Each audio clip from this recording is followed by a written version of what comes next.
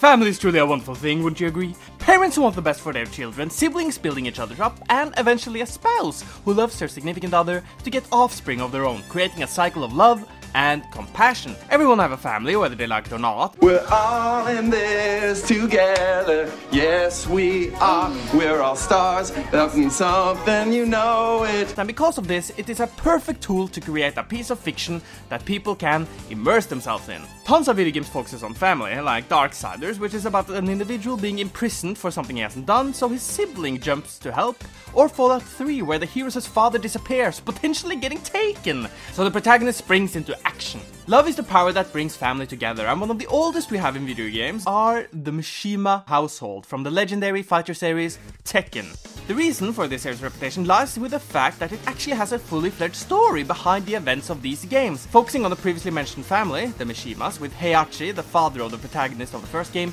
standing in front of the rest. So, we have seen brotherly love in Darksiders and a child's quest to find his lost father in Fallout 3. What heartwarming family story will Tekken give us?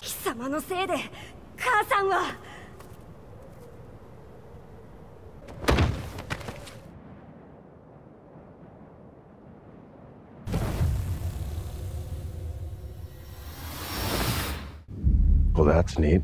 I've always been aware of Tekken because of how big the series is, but I had no knowledge on its narrative, so how does the newest game, Tekken 7, which came out this year in the West, 2017, end? The fuck? They killed off Heihachi? Isn't he a video game icon? The face of Tekken that's been around for as long as I've lived is dead? Isn't that a big deal? Because of this, I did some research as I wondered who this man was. People have always said that Heihachi is one of the most evil fathers in gaming, and as always, I'll go all the way back into his past to see how a man could commit filicide.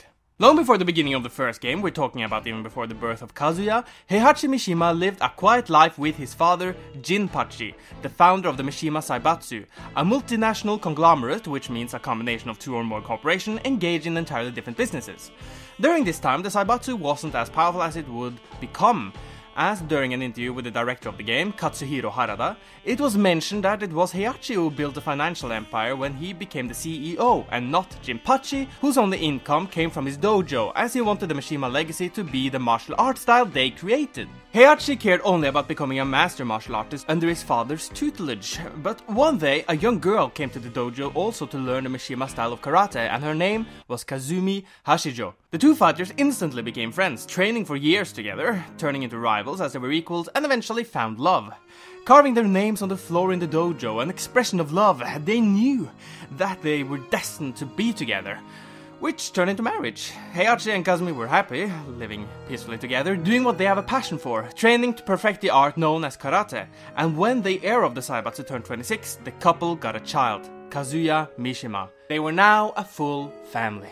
Only world peace could compare to the happiness that Heihachi felt the next 5 years, feeling content with his life that he's built for himself, a loving, beautiful wife, a son already being trained in martial arts, following in the footsteps of his father, of whom followed his own.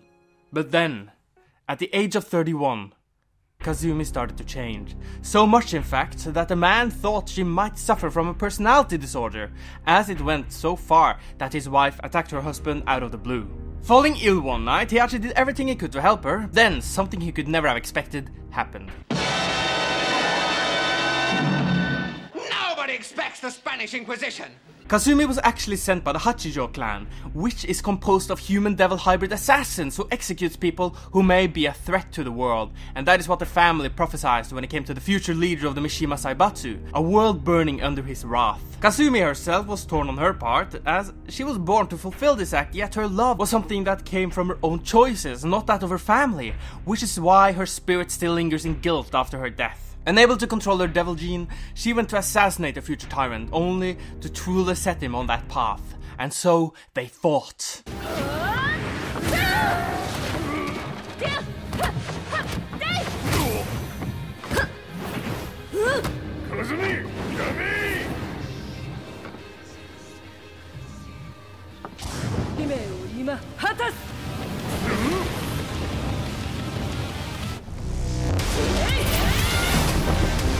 Knowing his life would be forfeit without protecting himself, as Kazumi was not only his equal but also a powerful devil, he fights back with everything he got. pained by what he has to do. The Devil Gene, now fully taken over his wife, does not stop attacking, making Heihachi only see a monster in front of him, a demon that killed the person he wants to spend his whole life with. The devil. Which is why he does what no one should have to do. Heihachi kills Kazumi.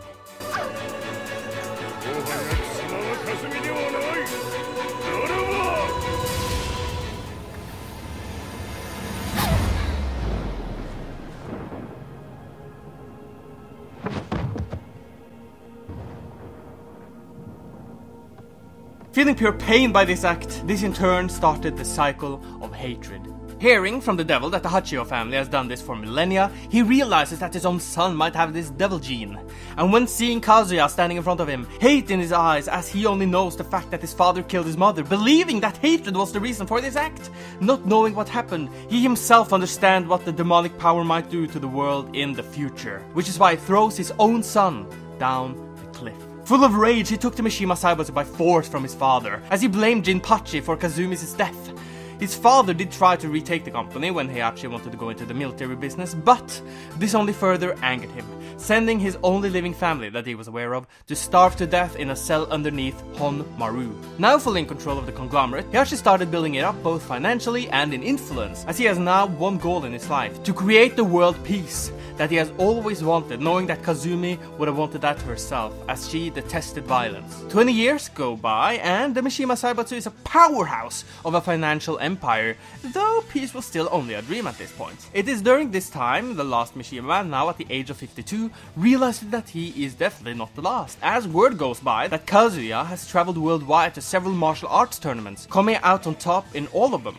Which worries the man, as it can only mean that the devil gene truly exists within his son. Knowing that he would have to act fast, the CEO of the multinational conglomerate announced the first King of Iron Fist tournament, where the winner would gain a large amount of money.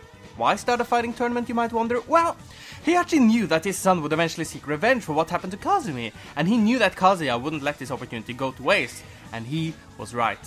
Taking the bait, the son entered the tournament, and as the father expected, got all the way to the final fight. Readying himself up to end the devil gene, Heihachi stood his ground to defeat the demon.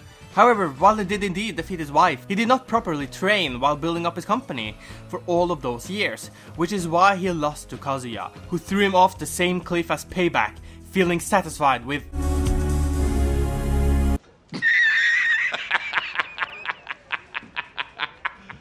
You serious? Kazuya believed his father dead, but fate had other plans for him as he climbed up from that hellhole. Realizing that he was too weak, he went into hiding to train and meditate, and while doing so, Kazuya took over the business, and already one could see the devil's influence take over.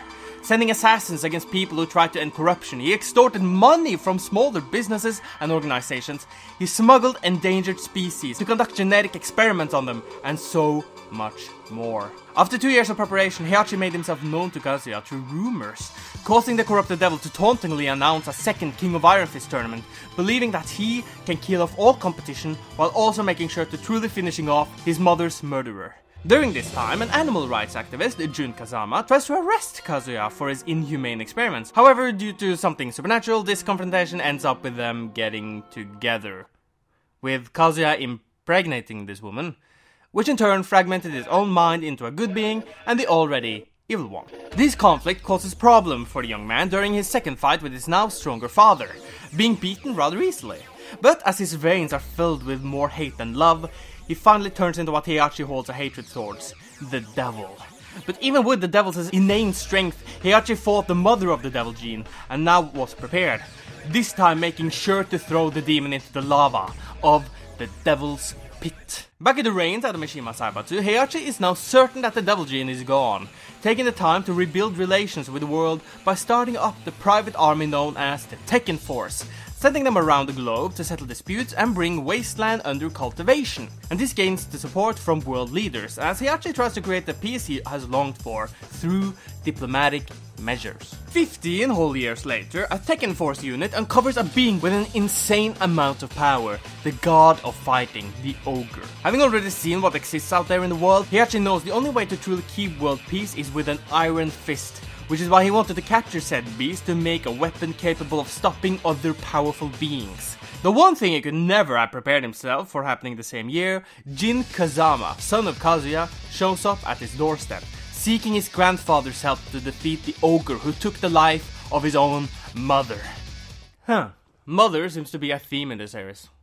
Who'd have thought? Anyway, Heihachi did take in the young 15-year-old into his home, keeping an eye out if Jin has the devil gene, hoping that maybe it could skip a generation. Maybe he could finally get a grandson who he could love. 4 years under Heihachi's tutelage, Jin turned into a powerful fighter, but during this time he also started to show signs of having the same power of the devil, of which Heihachi feels sadness for, as we can see it in his arcade ending, looking depressed as he throws Jin out of a helicopter.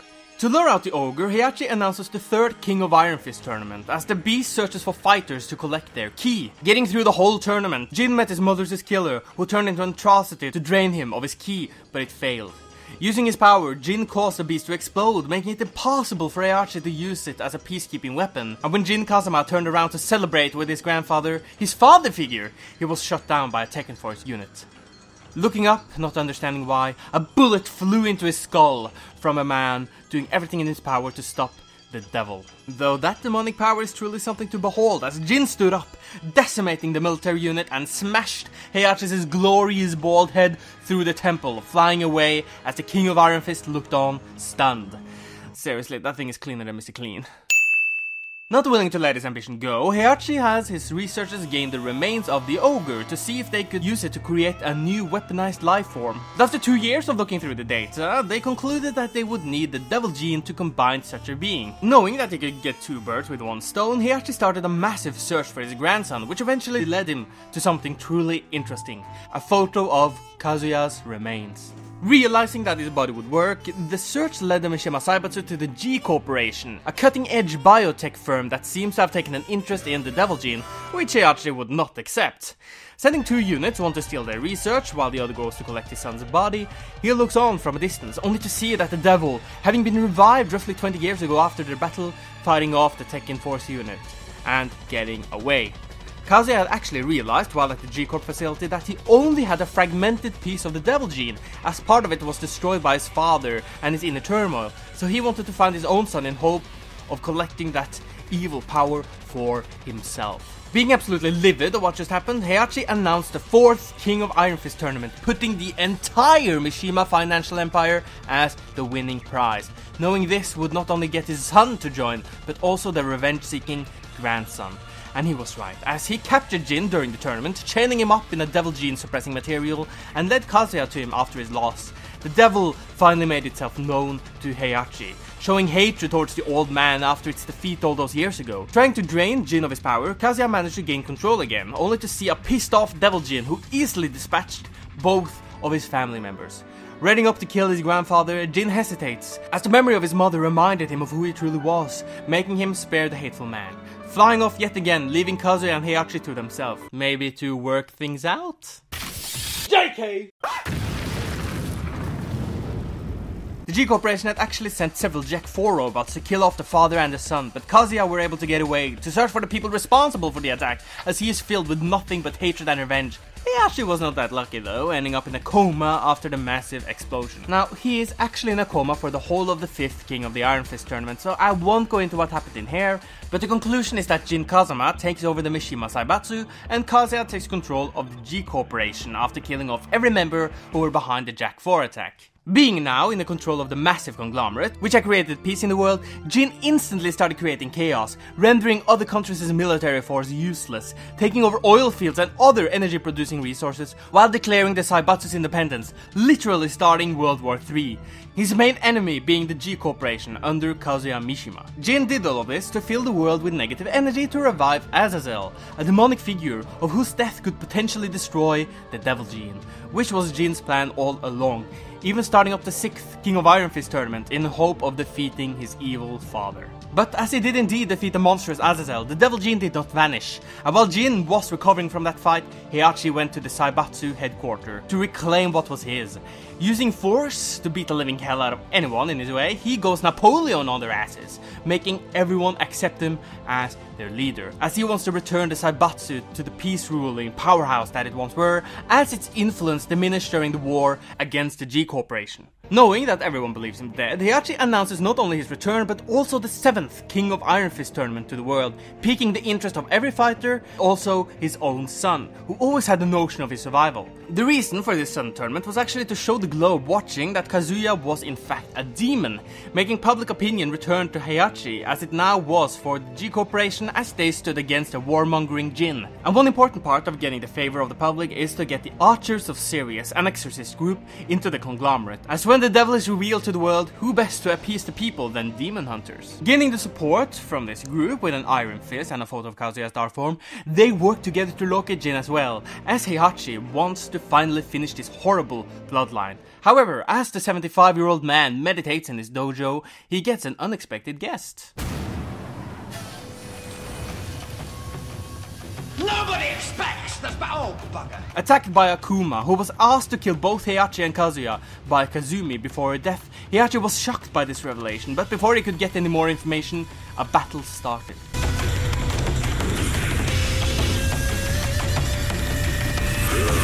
Being defeated, Akuma thought him dead, only to show the world that the Mishima leader is not someone you can kill that easily.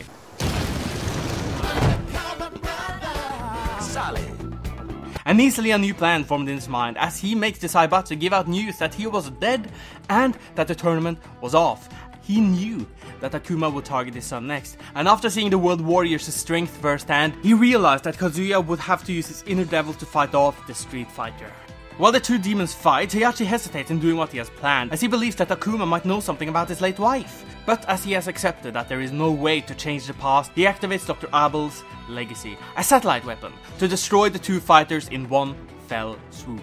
Believing himself victorious, Heihachi sends out the footage of the devil, turning the public against the G Corporation, making him ready to give the world the peace it once had. But as Kazuya shoots down the satellite in rage, the father realizes that there's only one way to truly kill off these monsters, by fighting them with his bare hands. Sending a location to his son, Kazuya and Heihachi met where they knew it would all had to end.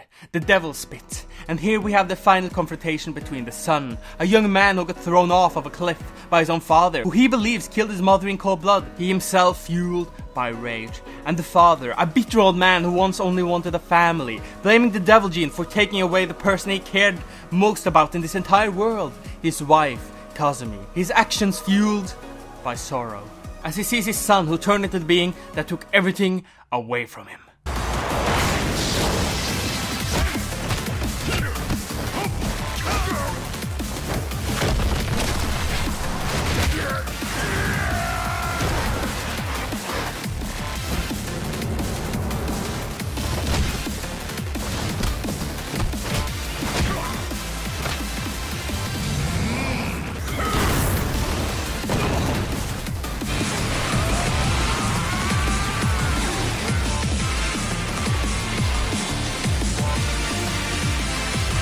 Their battle lasted long, and when Kazuya finally turned into the complete devil, Heihachi exclaims that he has waited for this, having waited to kill the devil that took away his family. But no matter how strong he is, no matter how great his willpower is, he fails. Because while the husband of Kazumi indeed does have an iron will, so does the son. Seeing not his father in front of him, but the killer of his mother, which is why he uses all of his strength, demonic and more, to kill the King of Iron Fist, making the man fall to his death.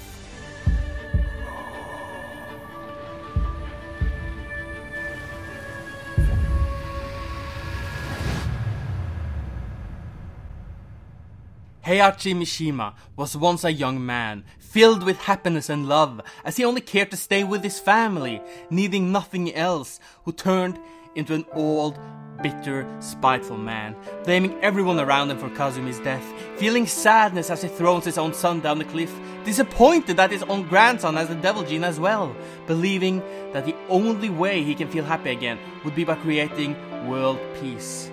But through everything, the devil always returned in one way, from his wife, to his son, to his grandson, creating a cycle of rage and sorrow, turning a loving husband into a murderous father.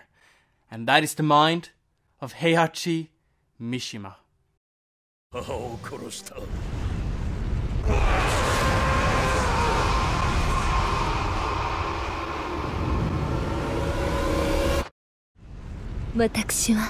平八さんを愛しています。そして平八さんも私のことを。 Hi there, thank you so much for watching my video. I really hope that you enjoyed it, maybe as much as I enjoyed making this piece of art. For those who are huge fans of Tekken, you might have seen that there are a couple of individuals that I did not take a focus on in this video, like Lars or Lee, and that's because I didn't feel like they were important to the whole Mishima bloodline, so there's that, sorry about that. Plus there's the link of the whole video. Anyways, I will now try to make in the minds of a more, you know, don't expect 3 months between every single Inmado, I can promise you that.